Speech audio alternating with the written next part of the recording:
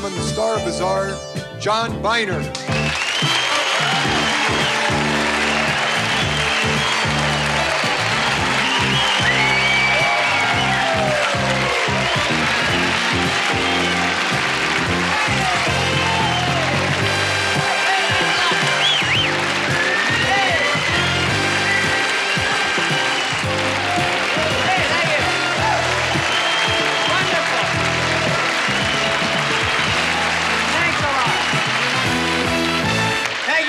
This is Bizarre, a brand new show. Exciting, different, innovative. You've never seen these things before. You'll never see them again.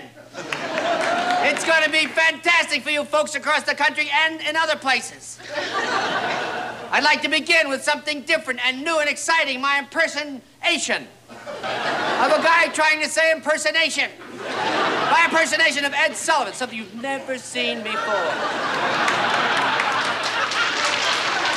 Right here, right there in our share of the country.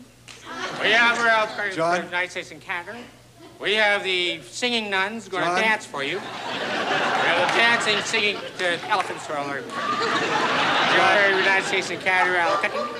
That lady's going to try to smile for you. And it's going to be just fine. It's going to be wonderful. She's going to just have a better time because life is too short. What? What? Can we get on with the show? Get on with the show because we're right here. We're doing the show, and right there, we're going to do the show.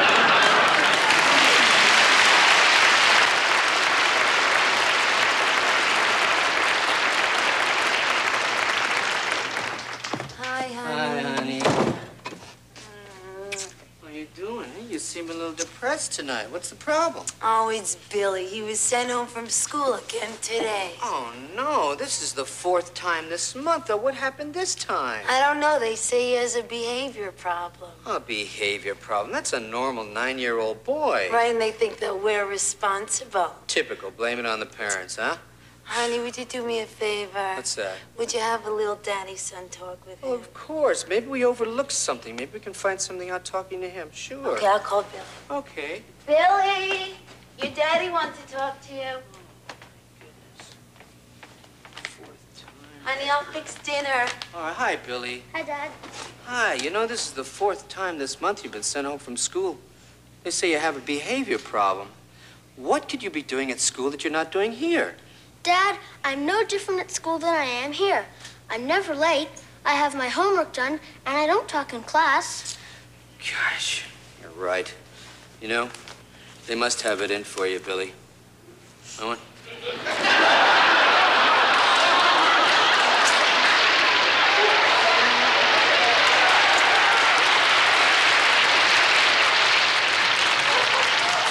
You know, son, I know I have a lot on my mind. I don't spend the proper amount of time with it that I should, but I know if you had a behavior problem, I'd have noticed it. I mean, you see, your mother and I, we don't ask a lot of you.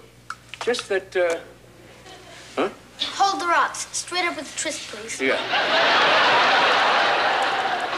We don't ask a lot of you. It's just that you know, you be like us. No more, no less. I know that, Dad, and I've tried my best. Mm-hmm. Cheers, son. Cheers.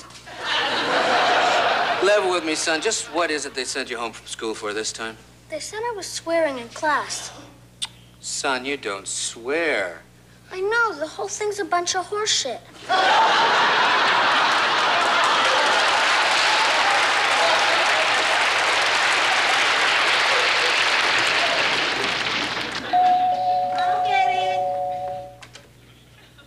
Melissa. Look, Billy, it's Melissa. Did you come and play with Billy? Heck no. You little twerp, if you're not home in 5 minutes, you're looking at a divorced woman. I gotta go. See you guys later. When you find a new school, call me. I'll be at the track. Oh, no, you won't, Billy. It's cold out there. You'll catch your death of a cold. Here, baby. You take this with you.